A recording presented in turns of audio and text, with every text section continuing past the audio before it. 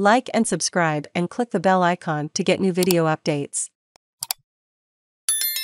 Ukraine launches counteroffensive against Russian push to capture Donbas region as NATO speaks about Finland and Sweden joining. Ukrainian forces have launched a counteroffensive near the Russian-held town of Izium in eastern Ukraine, a regional governor said, in what could prove a serious setback for Moscow's plans to capture the entire Donbas region. A convoy of 500 to 1,000 cars has made it out of Mariupol in what an aide to the mayor of the city says is the largest group to evacuate. Russian forces have focused much of their firepower on the Donbas region in a second phase of their invasion that was announced on April 19, after they failed to reach the capital Kyiv from the north in the early weeks of the war. But Ukraine has been retaking territory in its northeast, driving the Russians away from the second-largest Ukrainian city of Kharkiv. Keeping up pressure on Izium and Russian supply lines will make it harder for Moscow to encircle battle-hardened Ukrainian troops on the eastern front in the Donbas region.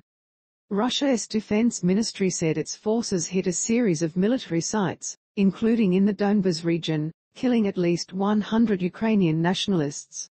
Space to play or pause, M to mute, left and right arrows to seek, up and down arrows for volume. Reuters could not independently verify the report. Ukrainian President Volodymyr Zelensky said the situation in Donbas region remained very difficult, adding that Russian forces were still trying to salvage some kind of victory there. They are not stopping their efforts, he said. Commenting on the latest developments in eastern Ukraine, Regional Governor Oleh Syngubov said in comments aired on social media, the hottest spot remains the Izium direction. Our armed forces have switched to a counteroffensive there. The enemy is retreating on some fronts and this is the result of the character of our armed forces, he said. Public support behind Ukraine Eurovision win on Saturday. Ukraine's Kalash Orchestra won the popular Eurovision Song Contest in Italy, a sign of how European public sentiment has swung in Kyiv's favor since Russian forces launched an all-out assault against the country in February. Ukraine were in fourth place based on jury voting, but viewer support catapulted the country into first place. Read more. Our courage impresses the world, our music conquers Europe. Next year Ukraine will host the Eurovision Song Contest, Mr. Zelensky said in an online message. Eurovision's winners traditionally get to host the event the following year. In another token of international solidarity, U.S. Republican senators paid an unannounced visit to Kyiv.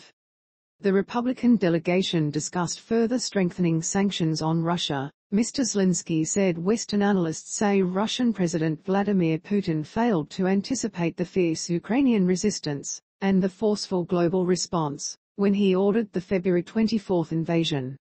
As well as losing large numbers of men and much military equipment, Russia has been hit by economic sanctions. The group of 7 leading Western economies pledged in a statement on Saturday to further increase economic and political pressure on Russia, and to supply more weapons to Ukraine. Read more on the Russian invasion of Ukraine. G7 countries pledged to reduce reliance on Russian energy. One of the aims of Russia's action in Ukraine was to prevent the former Soviet Republic ever joining NATO.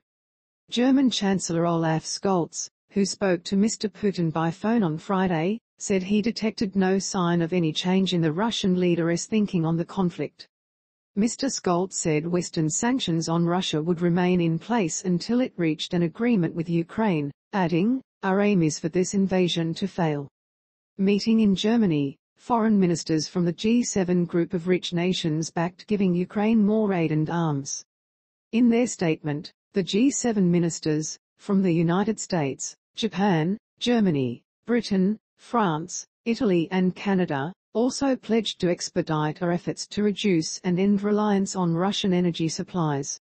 Russian Foreign Minister Sergei Lavrov said the West's sanctions amounted to a total hybrid war against Moscow, but Russia would withstand sanctions by forging deeper partnerships with China, India and others.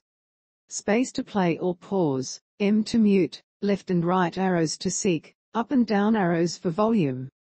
The war has prompted Finland to abandon its military neutrality and seek membership of NATO. Read more. Sweden is widely expected to follow suit.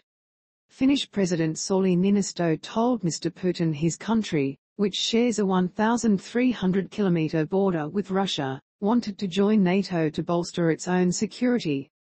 Mr. Putin told Mr. Niinisto it would be a mistake for Helsinki to abandon its neutrality, the Kremlin said, adding that the move could harm bilateral relations. Turkish President Recep Tayyip Erdogan said on Friday it was not possible for his country, a NATO member, to support enlarging the